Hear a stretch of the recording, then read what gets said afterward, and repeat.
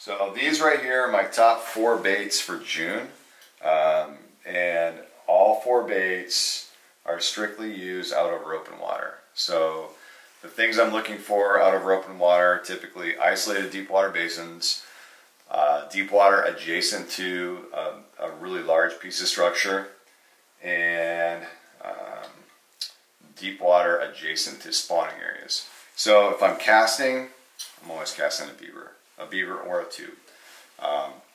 This specific one has the blade attachment on the back and the heavy weight up front.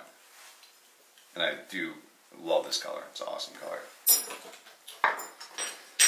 Tubes. This is a smaller tube. This is a Ninja tube. Tubes are really versatile.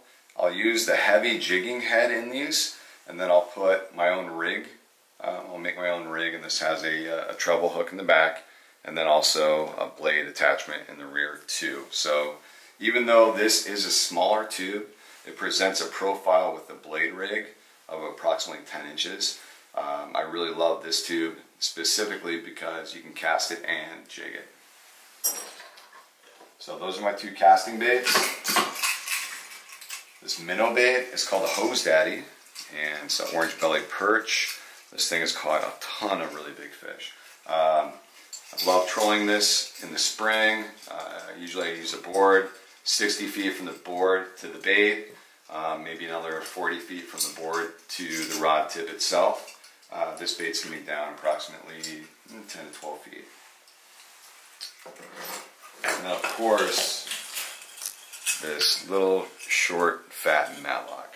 Love these. This is a 10-inch size bait. So I think this has reflective tape on the sides. Full moon of June last year, we caught 2 15-inch fish. One was on this bait, and actually one was on this bait.